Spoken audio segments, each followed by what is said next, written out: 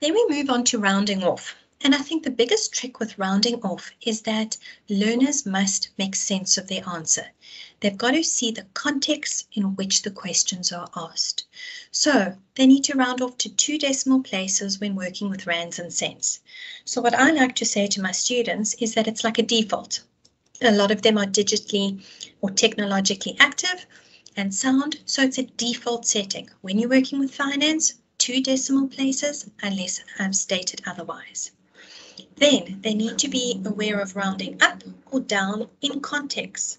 So for costs, tins or fencing, for example. And then when working with measurement, only round off your final answer. Otherwise, you are going to be getting rounding off errors. The other thing is we need to emphasize that pi is not a button on the calculator, but that it's got 3,142.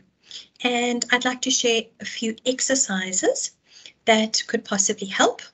So the first is a class worked example. I don't want to go through the details. I think you can do this in class. But just to let you know, the first example is where they need to round up based on the scenario with paint, which would work with spread rate again. And then Mary runs a lift club, and to get a certain amount of money, she can't have 6,66 people. So again, make sense of your answer. I can't have a fraction of a person. So we need to round up, otherwise she won't have enough money. Then this exercise is great because you can see in your class who uses 3,142 and who uses pi on their calculator. So the quick exercise is Jenny's got certain restrictions for her cake, and she wants to know whether her large mixing bowl will accommodate the volume of the batter.